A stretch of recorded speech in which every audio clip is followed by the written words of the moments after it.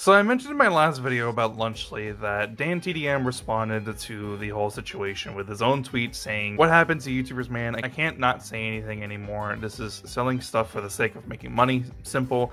How does this benefit their fans? This is selling crap to kids who don't know better than to trust the people who are selling it to them do better." And this was simply just Dan TDM responding to this announcement by mrbeast, KSI, and Logan Paul for their Lunchly product, which is a Lunchables competitor, just giving his opinion, right? And he's totally allowed to do that, and he's especially allowed to do that considering the fact that he's a parent who is in the market of potentially wanting to buy these, and he sees it simply for what it is. It's not a healthier alternative, it's just a different competitor towards Lunchables that just has the same processed food ingredients and has electrolytes that aren't going to benefit the kids because they don't need that many amount of electrolytes, that it even gives them the proper amount of electrolytes that they need anyways. And the Lunchables chocolate bar is just as healthy as the other alternatives that was already being fed to kids through Lunchables. So Dan TDM makes this response tweet, and then Logan and fucking KSI then proceed to go and try to save their ass the entire time. Logan makes this tweet showing like the comparisons between the two of them, immediately gets community noted, and it says the 400 milligrams of electrolytes claim appears incorrect. The 12-ounce strawberry banana prime of the Fiesta nachos and the 12-ounce ice pop prime of the turkey stackums both have 500 milligrams of potassium, not 400 milligrams. And that's exactly what it is. I've been showing off these videos of other people's content in my own video of them explaining as to why Prime isn't all that healthy for you considering what it has. And yes, it does have electrolytes, but the problem that it has is that it has 500 milligrams of potassium and that's it, right? It has 500 milligrams of potassium and nothing else, when the thing that you sweat out of your body is sodium. So you sweat salt out from your body. So when you're being really hyperactive and you're doing physical activities, you're going to be sweating a lot. So obviously what you're going to need is that you're going to need some sort of hydration drink that replenishes the salt within your body so you can continue to keep being more active and sweat more. So what do? You drink something with sodium in it. So you need a hydration drink that has sodium in it. You don't want to drink Prime because it has no sodium in it whatsoever. It just has 500 milligrams of potassium for the electrolytes, and then that's it. It doesn't do anything else for you other than to just be an artificial sweetened coconut water drink, and that's all it is. Plenty of other videos, plenty of other content creators have already talked about this plenty, and they can explain it in a much better way than I can in this short amount of time that I have to record this. So he makes this video, and then he just proceeds to continue to keep responding to more people talking about this, and community notes continues to keep fucking correcting him over and over and over again, getting extremely mad at the community notes people like correcting him about this.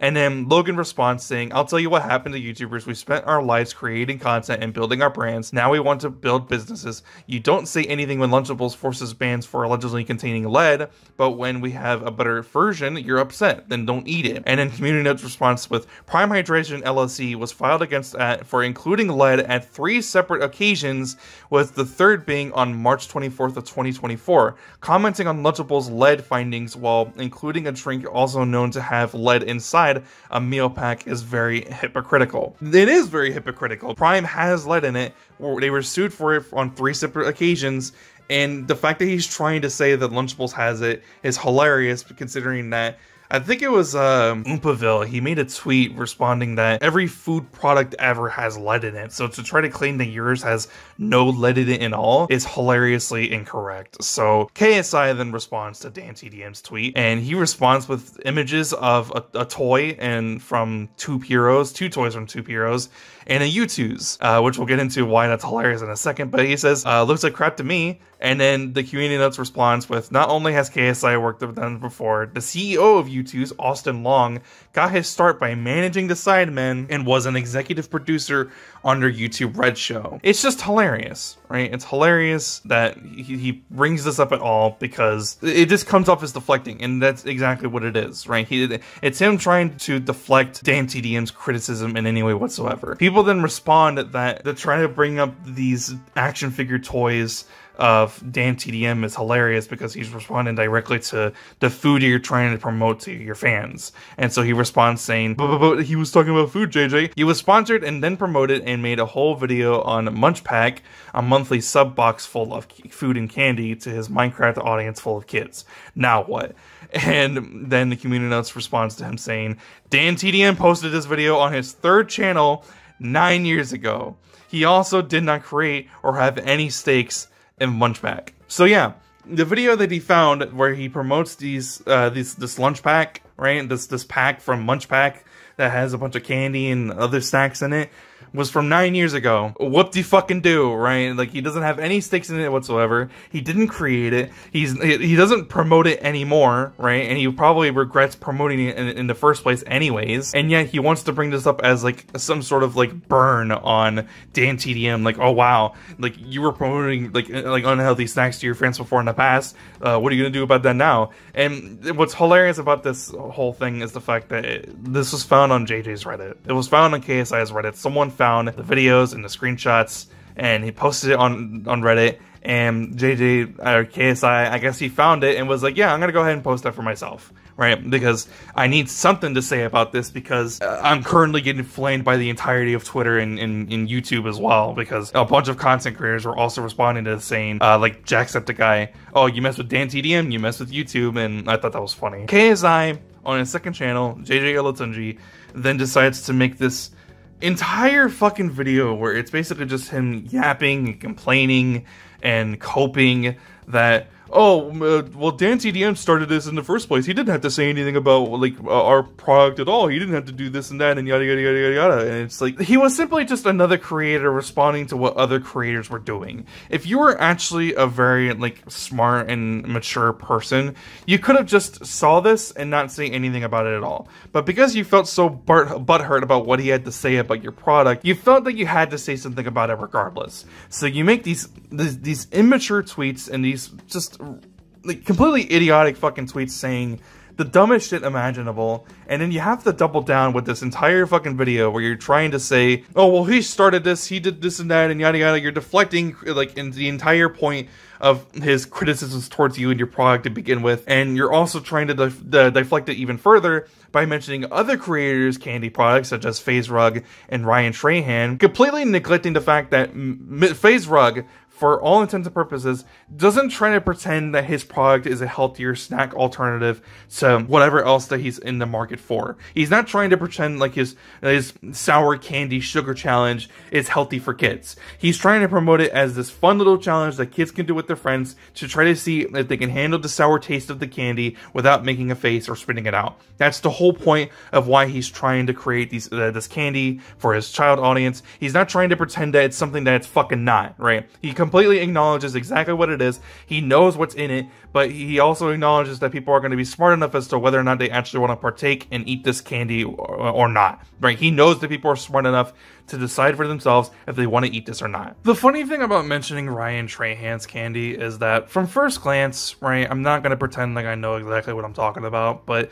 from first glance, just from looking at the ingredients and looking at how much sugar that his Joyride candy has, it has less sugar, it doesn't have artificial sweetening anything in it, it doesn't have any of the bullshit that's in normal sour candy or just in candy in general, and it actually is trying to be a healthy alternative, especially because of the fact that it's low sugar whilst also using plant-based ingredients to make it vegan and try to make it as healthy as possible. Even though it's still candy and it still has to have some sugar in it in order to give it some tastings and some sweetening to it, as well as a couple other things, it's still, from the first glance, from what I can tell, someone else who's much smarter than me in this avenue could probably look into it a little bit more. It looks healthier than the stuff that they're trying to put into Lunchly, which would be Mr. Beast's Feastables, which we already know isn't as healthy as he claims it to be. And something else about Joyride as well is that it actually had been around a lot longer before Ryan Trahan actually agreed to hop on the project. And also it's owned by a guy who has been around in the industry for a long time now. So it just seems a lot more obvious that Ryan Trahan's candy, while still being candy, is still trying to be healthier and to some degree for kids to enjoy, rather than what they're trying to give kids through Lunchly, through Feastables, and through Prime. KSI brings this up. He brings these other two creators and their own products to deflect any sort of criticism made towards him, because he can't accept that he may potentially be wrong. He may potentially be in the wrong in a situation, and he doesn't want to acknowledge the fact that people hate Logan and MrBeast right now because of all the accusations being thrown towards them right now. Logan with the constant lawsuits that he's currently in for scamming his fucking fans at the moment, right? Because he still hasn't paid back any of the people that got scammed through CryptoZoo. You have all the shit going on with MrBeast right now with knowingly hiring a sex offender onto his team to be a manager for him. All the misogyny that's currently happening with all the female contestants in all of his fucking MrBeast games, and even the Beast games themselves, that has partnered with Amazon. And someone, as of recently, having to be hospitalized because of something that happened on set. So all this crazy shit that's currently happening with the two people that you're working with right now, and you know that this is happening because obviously this is being told towards you, and you definitely heard about this, but instead of caring about the integrity of the product that you're trying to sell and caring about the integrity of the people that you're working with, you instead see the potential profit that you're going to get from this and say, oh, we're going to go ahead and do this, we're going to create this Lunchly or Lunchables competitor and try to make as much money as we possibly can from our child audience, because we know they're going to go ahead and buy it if we just shove it into their face as much as possible, because that's exactly what you've done with Prime. You know that the shit that's in it is just artificial sweetened coconut water. You know that it doesn't actually give any actual electrolytes that benefits the body in the first place. Not that a kid should be buying Lunchly for the electrolytes to begin with, because they don't need that many amount of electrolytes, because they're not going to be that active, because they're just little kids that are probably mostly just staying inside most of the time because they have their fucking smartphones. Even though that's not good for them as well, they should be more active. It's just absolutely fucking insane that this is the avenue that he decides to take this. This is what he decides to do to respond to DanTDM and to everyone making criticisms towards him. He wants to deflect this. He doesn't want to take any of the criticism whatsoever. He doesn't want to take anything into accountability whatsoever. He doesn't even want to take this into consideration, that he might actually be wrong about everything that he's saying. Instead, he just says, oh, everyone hates them for no reason. Oh, they just want to shit on him for no reason. They want to do this and that and yada yada. And this is how he responds. And it's absolutely fucking embarrassing. I would be absolutely fucking embarrassed to have this type of video on my YouTube channel. I think that him posting this is one of the most embarrassing fucking things that he's ever done. So, yeah, that's pretty much it. That's all I have to say about KSI responding to DanTDM. This is all I have to say about Logan Paul responding to DanTDM. I just voice cracked a little bit there, I think. I just voice cracked again, holy shit. If I'm to be completely fair, I think MrBeast is the only person that had the actual best response to all the claims and all of the stuff that people have been saying about Lunchly. I think he's the only person out of the three to actually have a mature response made about this. But I can't even trust that it was him who wrote it out in the first place, because it was probably his lawyers, his law team, or whatever. It was probably someone else who decided to make the post and post it onto his Twitter account. I can't even trust that it was MrBeast himself that actually made that. Anyways, yeah, that's pretty much all I have to say about this entire situation. It's kind of ridiculous. Just the way that KSI responded to this was what frustrated me the most, because I don't even really hate him, right? I've actually found some of KSI's videos on his JJ Illutunju channel to be kind of funny, right? Because I do find him to be an entertaining creator. I just can't support some of the business ventures that he decides to join a part of. And I don't think anyone else should be allowed to accept that as well if they're a fan. If they have something to say about it, they should have something to say about it. And they did on his Reddit, and instead KSI just decides to go ahead and insult their intelligence and say, oh, anyone who's saying this, that, and the other about Lunchly and about KSI and Logan and MrBeast, they're just chatting shit. Oh, they're just saying this, that, and the other. Oh, they're just hating for no reason and all that bullshit. And anyone else who's saying otherwise, they're just me writing the fuck out of these guys.